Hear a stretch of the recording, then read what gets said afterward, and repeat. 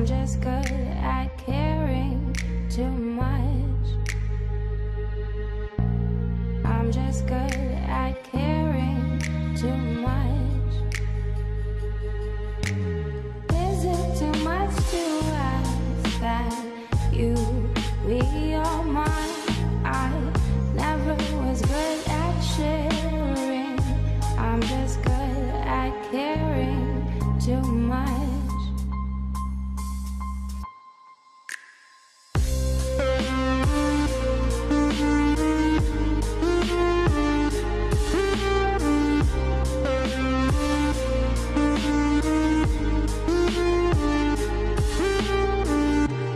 Every year, Iron River send their Penn ambassadors on a fishing trip, and this year they decided to send the guys to Mozambique. The area where they went to was an area called Baboon Point Lodge. It's a remote area where there's still a lot of fish, and a lot of our ambassadors haven't been to Mozambique before, so for them this was a trip of a lifetime. Right, so the guys that joined us on the trip was Dexter Grukop from Iron River. Dexter is our marketing stroke product development manager. The ambassadors were Ibrahim Dean, Charles Marais from the Cape, AJ from Stilbaai, Gerard Gese from Jeffreys Bay, and Jerome Charles from KZN. So it was a nice bunch of guys, all keen anglers, and the excitement levels were very high.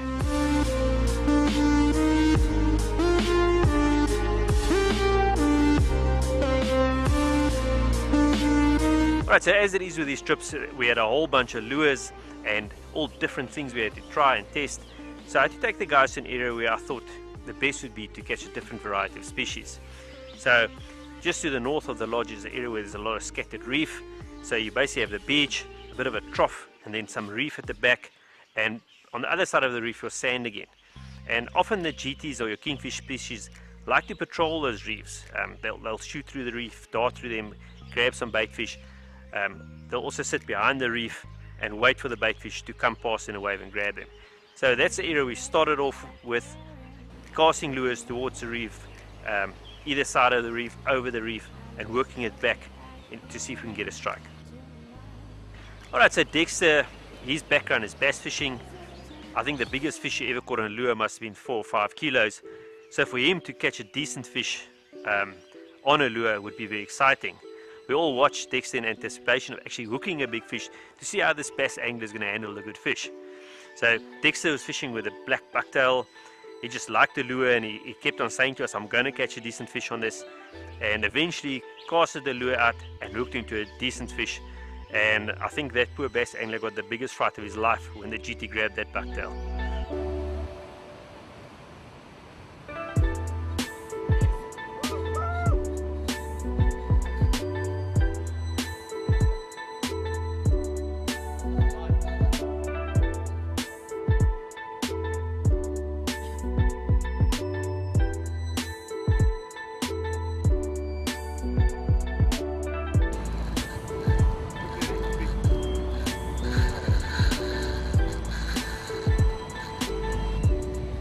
We are at Baboon Point Fishing Lodge.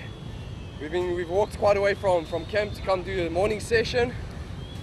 We let some of the guys go. We passed them, we came walking past them, left them. I walked up the beach and dolphin myself, saw a couple of the fish smashing, grabbed my bucktail, first cast, 2 pops, and it was just on. The fish grabbed me and he took off. Man.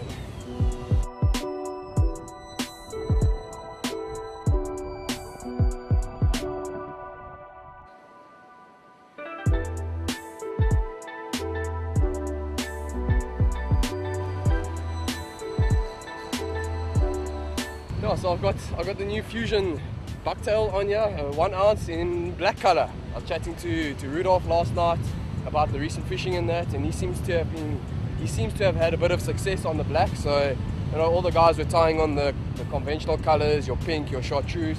So I decided just to keep it a little bit different, stuck with the black and gone fuss.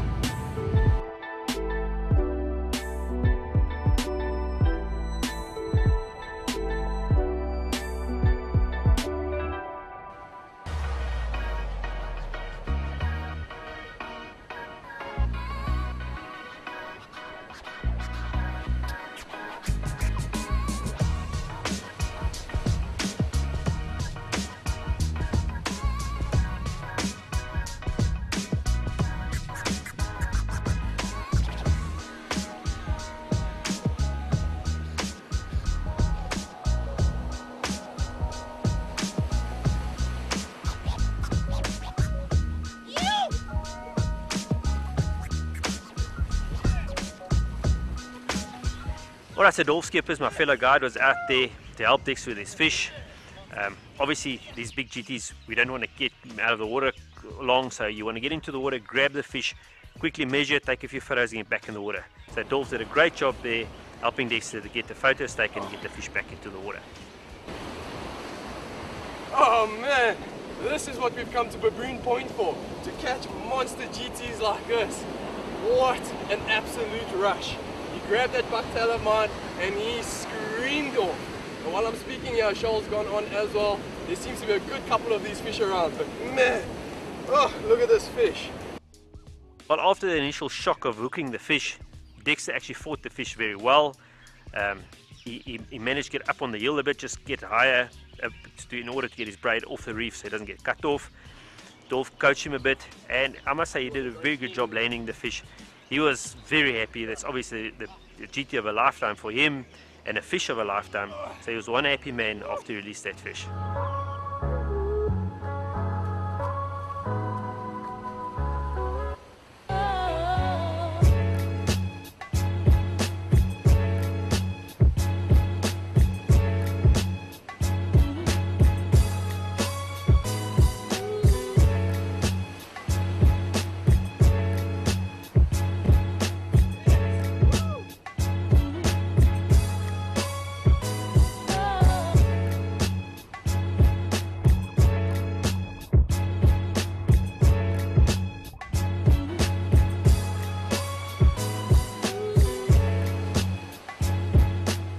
Alright, so an angler like Charles Marais is from Cape Town and never fished this area before.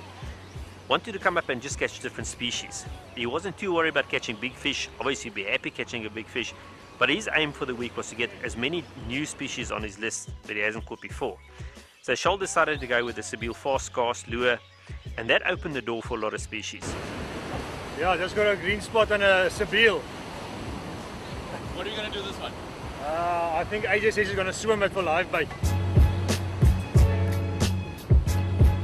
When Charles landed the green spot, AJ was standing there ready with his swim bait trace to target a big GT or maybe a blackfin shark. So he grabbed that little green spot, pinned it and swam it at his live bait.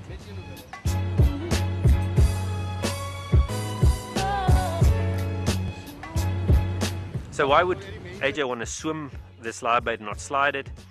Firstly, it was quite a big green spot, so by sliding it, that bigger green spot might have picked up the slide sinker and moved it around. It would have been very difficult to slide. So swimming a bigger green spot like that is a much better option. Obviously the bigger the bait, the bigger the fish, and that opens the door for big GT up to 40-50 kilos. So that was AJ's first idea, was to hook a big GT. His second prize would have been a nice blackfin. We know that blackfin loves a swim bait, and if you're not going to hook a GT, 9 out of 10 times that blackfin's going to pick you up. The unfortunate thing about swim baits is that your strike rate is very low. It's not easy to hook fish on the swim bait, so you need patience and you got to persist with it till you eventually hook a fish on your swim bait rig. I'm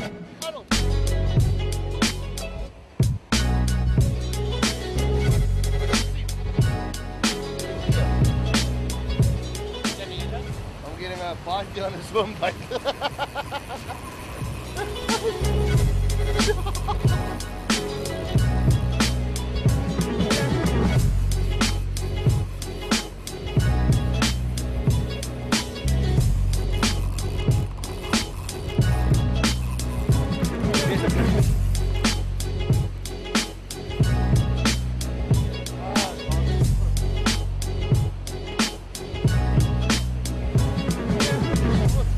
AJ did everything right. Fish picked him up, he let it run, it stopped once, and on the second run he tightened up on the fish. We actually thought the fish was on, but unfortunately it missed the hooks.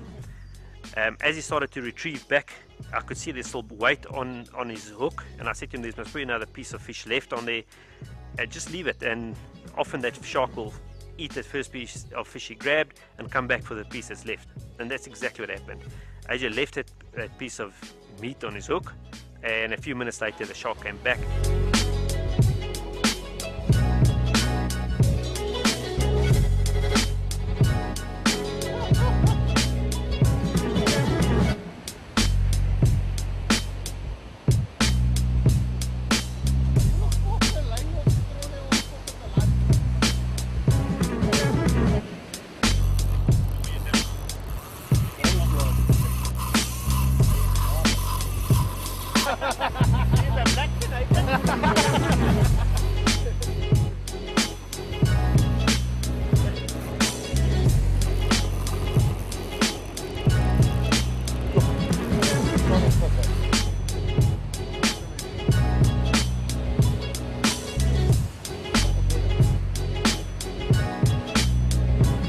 The unfortunate thing about swimbaits is that your strike rate is very low. It's not easy to hook fish on a swimbait, so you need patience and you got to persist with it till you eventually hook a fish on your swimbait rig.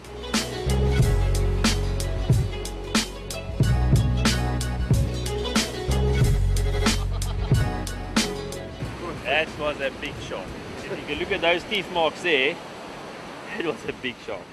But swimbaiting is not an easy game, and your strike rate is very low on swimbait. For 1 second we thought we had him on, but a blackfin is another fish too. He's got a few tricks in the air and he throws the bait.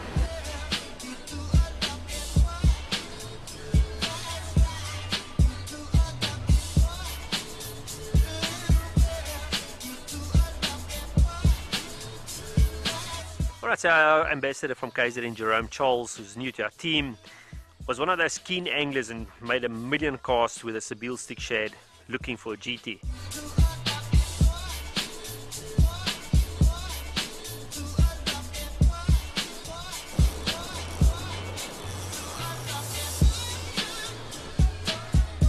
I was throwing the sea bile stick shad. I think on the second twitch, on.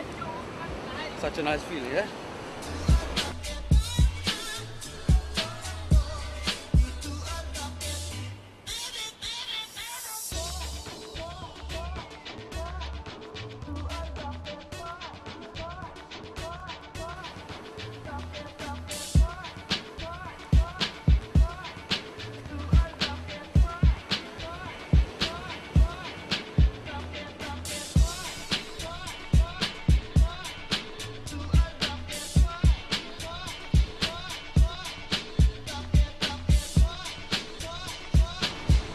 This one has foul looked on the side using the stick shad. You can use it as live bait for a big GT.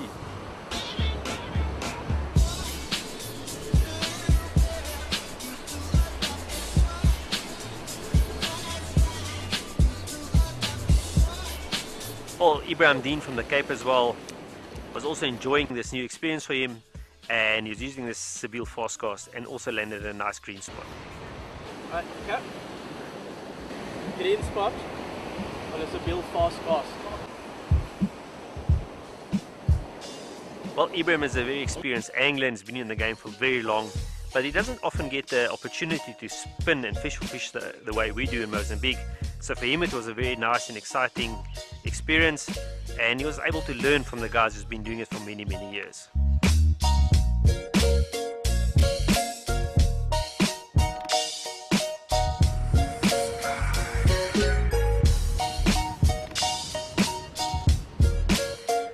Alright, so when you target these GTs, there's always a certain period of the day that works well.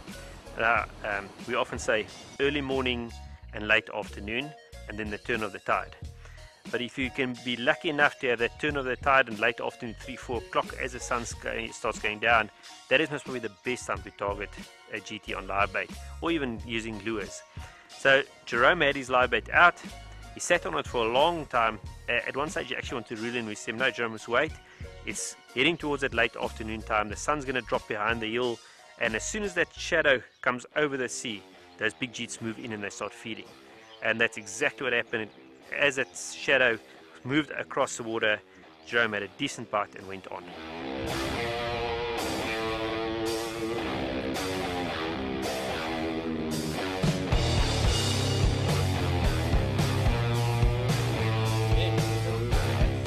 Put out a live bait and it's got pulled. What do you think he is?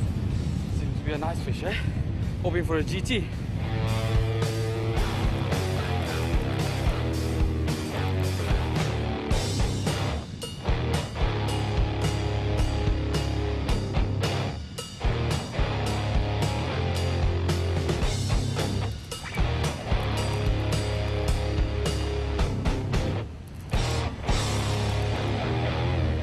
My Penn Battalion shark and my Fathom 40. Awesome setup, light and it can pull, eh?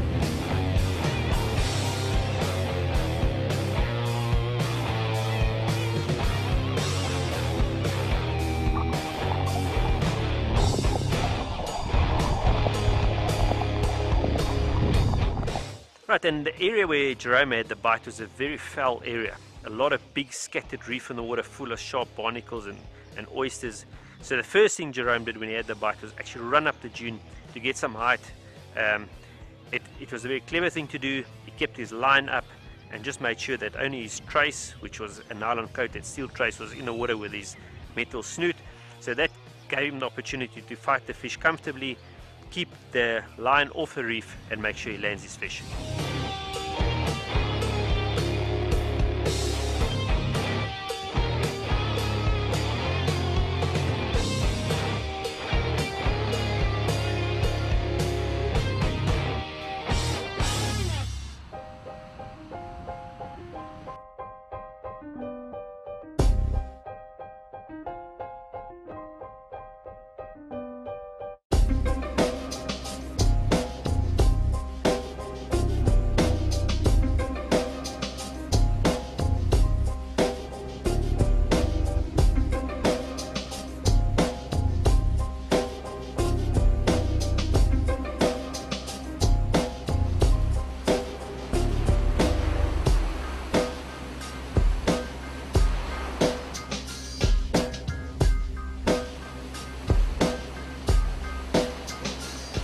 Charles, always being the guy that wants to help and is there to assist his fellow anglers, was standing waist deep in the water waiting for the GT to grab it for Jerome. I don't think Charles ever grabbed the GT in his life, so I think he was a bit nervous when he eventually had it, but he did a great job, grabbed the GT, got it first time and carried it out to the beach to take some photos. Put a live bait out, hoping for a big GT and look like we got it. I can't stop smiling, eh? It's a monster. Alright, so for Jerome it was a life-changing experience. For many years he's targeted GTs along the KZN coastline. He's had a few in the 20 kilo marks, but this was his personal best and he was one ecstatic man after landing that nice GT.